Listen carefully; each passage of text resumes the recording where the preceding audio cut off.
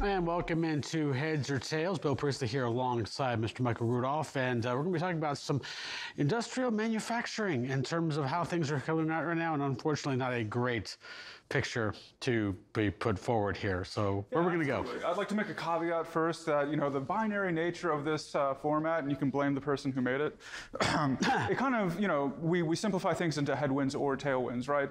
Things are a lot more mixed, and as we've seen over the past couple of weeks, I always give headwinds, but there's a caveat, or tailwinds, but there's a caveat. What we're seeing now are still the beginning stages of a recovery. It's going to be a long and slow and gradual recovery. So anything negative I have to say about manufacturers' outlook over the next few months, it has to be taken into account. Things are getting better, or at least they're not getting worse, right? And that's the most we can hope for right now. Yeah. If we pull up the first chart here, we have the ESMI from New York. So this is a monthly survey of manufacturers. And so this survey, goes from negative to 100, minus 100 to positive 100. The baseline here is 0, right? This is the future outlook, right? This is 6 months out. How do they think things will progress, right? And we've seen a lot of green, right? That is good.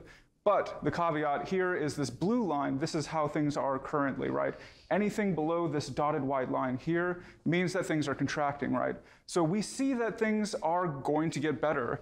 But it's always, you get this feeling from New York, right? Because they can't get any worse, right? You see this huge dip down here in May, and then to start 2023, we just had one in August as well. Things are getting better, right? In September, we broke above into expansionary territory, but then in October, or September rather, right? We fell to minus 4.6. So things are contracting currently for New York, but hey, the sun shines around the corner. If we go over to the next chart here, we look at Philadelphia, right? The home of sunny weather, right? Yeah. And, again, we see a lot more negative outlook. And it really started about, a year and some change ago. A whole lot of red here looking at the future, 6 months out, right? Again, this green line here are current conditions. You see I chose blue on the last slide, not to confuse it with the green. We don't really have to worry about that here because there's so much red. And so things are kind of getting worse. We didn't see much of a change in terms of the future outlook or the current conditions outlook. Both are in contraction.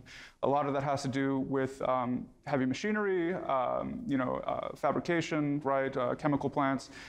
They're just not doing so hot. Go ahead. So if we look at, obviously you see the bump that goes above 0 here, and we saw the same thing happen on the last chart there as well. Was that basically a misnomer as far as this is concerned? I think that was a false promise. I'd have to go in and see what they said, but there was like a kind of a seasonal reason, like it was a brief, I think, misread by the manufacturers. Again, this is a survey, right? So this is based on the emotions of those surveyed, right? And then you can have something where you rally in a month and say things are going to get brighter, and then say, well, maybe that was a false promise in the next month. So when you see these sustained trends, I think that's generally what you want to look for. But even, if we look at this brief foray into the green territory here, that just means that it was contracting over the previous month, right? This is all relative to the month that came before. So things were really bad, in July, but then, in August, they weren't as bad as July. They got a little bit better. Okay. So that's what we're looking for in Philadelphia. And then lastly, we have the Dallas Fed survey down in Texas. They are a negative bunch, I'll tell you that. And they also publish comments along with the survey. But first we see that both the current, the blue line, the current index, and the future index, the red, are both in pretty steep contraction. They've been trending well below their series averages here. So we've just seen a lot of discontent. A lot of that is, I think, due to what's happening in their discontent with the current administration, right? Trade policies. China, they're saying, is a lot weaker than expected. We've seen that for months. I think that was kind of a false promise that we had at the beginning of the year. But China is not exporting a bunch. There's been a summertime lull that they're still kind of trying to recover from. Wage pressures are still increasing. We had to see a mid-year raise among a lot of manufacturers there. So it's just not, and then of course, not to mention, the interest rate environment hasn't gotten any looser, right? So it's just kind of curbing the appetite for manufacturers, right? They don't really want to, go all in when things are so uncertain. Right. If we go to the last chart here, we see the ISM monthly survey. Again, this is a kind of sentiment-based index, right? 50 is the baseline right here. And we see that any reading, again, above 50 is expansion, any reading below is contraction. This is the mixed bag that we're talking about. These are the headwinds but or tailwinds but we're seeing. So this main white line right here are the new orders, right? Of course, you saw all that renegade success, almost to 65, 70 back in 2020, 2021. Things have dipped, things have declined, right? And even if you look at the most recent index, right, we're at 49.2, we're under 50. But things have improved, so we're contracting at a slower rate than before. We look at production, this green line here, that's finally above, break-even territory this month. So production is increasing. This is really the key for freight markets. I think generally you look at retail, you look at the industrial sector, this purple, pink, fuchsia, magenta line, I don't know how to read colors, this is the customer's inventory of the manufacturers, right? It's 47.1%. This is the time when any reading below 50 is really, really positive, right? And we saw that it dipped in the most recent index because as customers want to decrease their inventory, right, that means they need to replenish it, demand being equal, right? So we saw that, their customers were saddled with all this inventory over the past year. They did a great work of destocking it. It took a while, but they were disciplined. They did it. Finally, the inventories are decreasing. Now, does this mean that they're going to look and reinvest in all their products that they can? Not necessarily, because we look at the backlog of orders here in this blue line, right? And that is pretty steeply in contraction. So we're seeing a kind of broader shift, and like I said, this applies to retailers as well. We're seeing a broader shift from that kind of just in case, dragon on the treasure, just hoarding all the inventory in case that, consumer demand really picks up out of nowhere, as it did a couple of years ago, to this kind of just-in-time strategy of inventory management.